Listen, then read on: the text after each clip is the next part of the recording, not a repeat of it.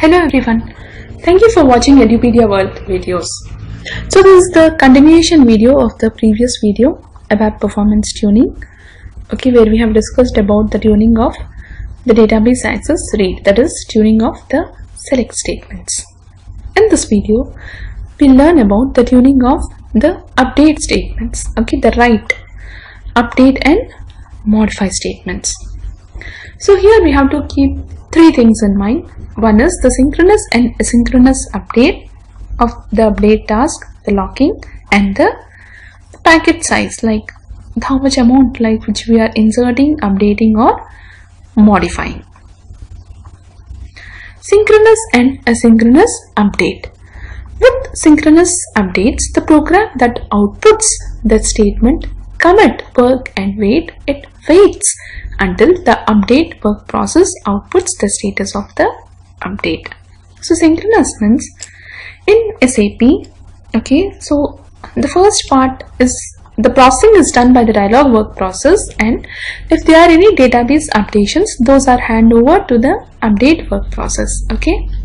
So when there is a synchronous update, so when we say commit work and wait, we say commit work and wait, then the program which runs in the dialog work process, it waits until the update work process finish the processing. It has to wait. With asynchronous updates, the program that outputs the statement commit work, it passes the update onto the update system and does not wait for the update process to respond. So here we say only commit work. If it's synchronous, we say commit work and wait. If it's asynchronous, we say commit work. So the dialog work process, it doesn't wait for the update part to be finished by the update work process. It just hands over the task to the update work process and it resumes its processing. Local update. In this case, of course, the program has to wait until the update is finished. So we have three types of updates. The synchronous update, commit, work and wait, where the dialog part of the program has to wait until the update part is completed. Asynchronous update, we say only commit work, where the dialog part, it hands over the update processing to the update work process and it continues with its processing. The last one is the local update. So here also it has to, the program has to wait until the update is finished by the update work process. Asynchronous update is useful when the response time for a dialog transaction is critical. If you are running a transaction in a background work process, asynchronous update offers no advantage. Asynchronous updates are used in bundling several updates into one in order to support data integrity. So asynchronous update is useful when the response time for dialog transactional processing is critical. If we are running a transaction in background work process, then there is no, we will not find any importance with the update work, the asynchronous updates. And several asynchronous updates are bundled in one order and are updated together to support data integrity. That's why when we run anything in dialog, so we use asynchronous update, so that the dialog, when we encounter an update statement, the dialog work process, it hands over the task to the update work process and it does its activity. If we are doing something in background, then there is no advantage of this asynchronous updating. And all the asynchronous updates, they are collected, they are bundled and kept as one, and they are executed in an order to support data integrity. Now, below are some guidelines on the criteria to use asynchronous updates. So, when to use and when do not use asynchronous updates. Dialog transactions that are performance critical, use asynchronous updates. Batch processing, since asynchronous updates offers no advantage, there we need not use asynchronous updates. Data integrity, that is multiple table updates involved under one commit. Mass updates, since you do not want to engage update work process for a long time. Okay, so if we want data integrity, that is like multiple updates are under one commit, then we give it to asynchronous updates. Okay, if we have mass updates, okay, then in this case we do not want to engage update work process for a longer time. Okay, so they need not use asynchronous updates. User exits where already updated LUW, logical unit of work, is used, and asynchronous are used for RFC calls. Specify cases where confirmation is decided by the caller process. Okay, so asynchronous updates where to use and where not to use. Okay, use in dialog processing, not use in batch processing. Use for data integrity. Okay, multiple updates, table updates under one commit. Do not use when we have mass updates. Okay, we have to use where user exits where already have an update LUW is used, and do not use RFC calls. Okay, specific cases where confirmation is decided by the caller process. Like asynchronous means the dialog doesn't wait for the confirmation from the update. Okay, but here in RFC calls we want the output of the update. Okay, so in that case we have to wait and get the acknowledgement. So in that case do not use asynchronous updates. Okay, so this is about asynchronous and synchronous updates. Now, lock. The purpose of SAP locking is to prevent more than one transaction to change the same data on the database simultaneously. So why we go for the locking concept? To maintain consistency. Okay, so the database has its own locking mechanism. Similarly, SAP has its own locking mechanism. We have studied about the NQ work process in our first sessions of this training. Okay, so it's the NQ server is generally the central instance or the primary application server. Okay, so that takes care of locking. We should have at least one NQ work process, or we can have more than one NQ work process. Okay, so the concept of locking NQ mechanism is to maintain consistency. Lock table is a table in the main memory in the central instance that records all current locks. Okay, so we have a lock table on the application server where the NQ work process are configured. Okay, so this lock table maintains the information about all the locks. Too many locks could lead to lock table overflow. Limit set by profile parameter NQ table size. The number of locks are set maximum 1000 per program. So we have to set a limit to the number of locks which are held by a program. So generally it can be 1000 or whatever it is, depending upon the business value, depending upon the business.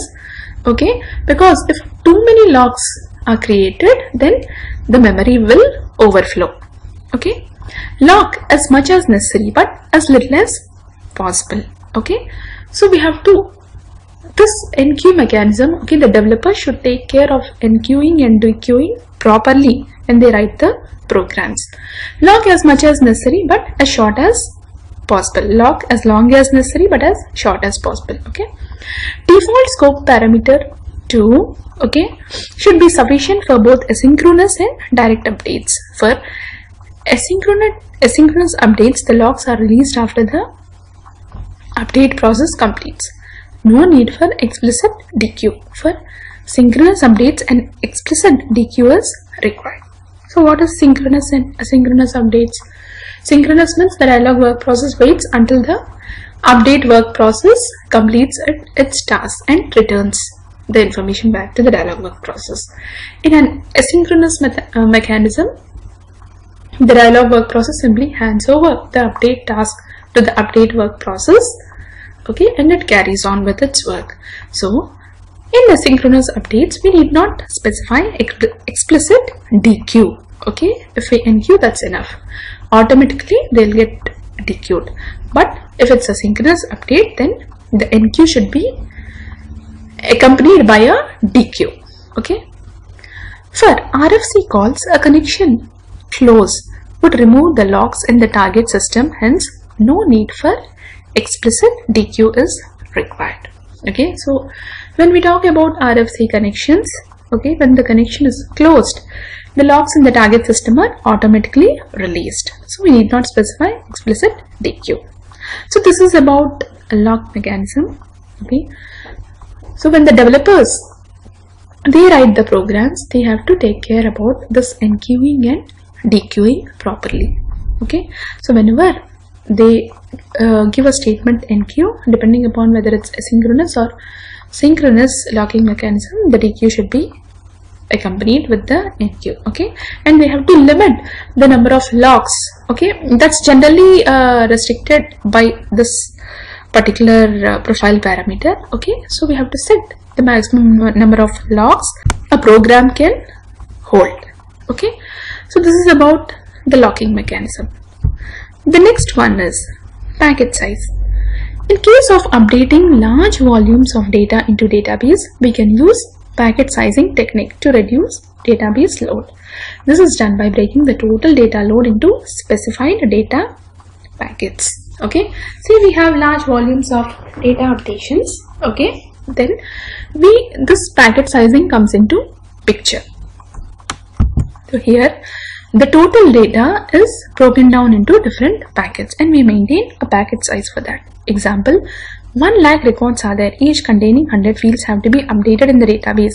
Instead of updating it once, we break it in smaller packets size of 20k, which will be updated in 5 iterations. Okay, so that's what, when a program has to upload some data or fetch some data from a table, huge tables. So another way of tuning the program is to introduce packets so that the entire data is not fetched or updated once, rather it's broken down into small pieces, which will reduce the load on IO or CPU or whatever it is. Okay, if it's lengthy, you have to upload all this data in one shot, it will be a tedious task. Okay, not only uploading, like if you want to fetch the data or whatever it is. Okay, wherever it is applicable, whenever we are working with huge data, we can introduce this packing mechanism where we will divide the data into small chunks. Okay, so there we introduce the packet size.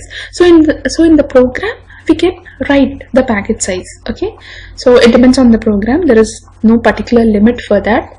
So you can introduce packet size whenever it is applicable and whatever size it is good for the program. Okay, so in this performance tuning part 7b, so we have discussed about the write. Okay, whenever a write query is there to the database, like updates or modifications, what are the things we have to take care so that the program will work better, will be efficient. The first one is the synchronous and asynchronous update locking and the packet size. So in synchronous and asynchronous updates, okay, in synchronous updates we have commit, work and wait. Okay, and asynchronous we only have commit work, where the dialog work process doesn't wait for the update work process. Okay, and we have third one is the local update. And next we have discussed like where to use asynchronous updates and where we should not use this asynchronous updates. Okay, so these are the different examples where we can use them and where we don't use them. The next one is the locking. Okay, so whenever there is an update or a modification statements, okay, we have to lock. Okay, so there again the enqueue should be followed by a dequeue or not, depends upon the update, whether it's asynchronous or synchronous update. Okay, so lock goes with an update only. So depending upon the type of update happens, we have to write the lock also in such a way in the program. And other thing is like we limit the number of locks which are held by a program, otherwise it will cause the lock table overflow condition. Okay, so the locks are checked from transaction SM12. Okay, so we are supposed to do it in our daily monitoring and we have to see whether there is a lock table overflow or not. And from SM12 only you can go to the history, okay, of the logs. Say like if overflow happened today or yesterday, then we will that is recorded in the log, okay. And say like if we have noticed that this particular program is causing log table overflow, then we have to find out like what is the issue which has caused the log table overflow. Is it because like huge data was fetched, or like something okay, generally it happens because huge data is fetched, okay. So whether that huge data was manually input or the program is fetching huge data, so we have to tune the program, or we have to tell the users not to select such huge data in one shot, okay. So that is again comes into the basis administration part, okay. And this locking, writing of NQ and DQ, maintaining NQs and DQs in the program is mostly done by the developers, ABAP developers, okay. So they have to be cautious while using this NQ and DQ statements, and every NQ should be accompanied by a DQ whenever it's required, okay. You have to release the NQ, whatever NQ statements they write, they have to again release it with a DQ statement. And in RFC calls, once the connection is closed, the logs are automatically released. We need not specify explicit DQs. And the last one is the packet size. So when we do updations and modifications, okay, instead of doing updations and modifications on the data, okay, on a huge chunk of data, we divide the data into small packets, okay. So it is, the performance will improve when we work on smaller chunks, okay. Okay, we do it, say 20k records we do 5 times rather than updating 1 lakh records at the same time, okay.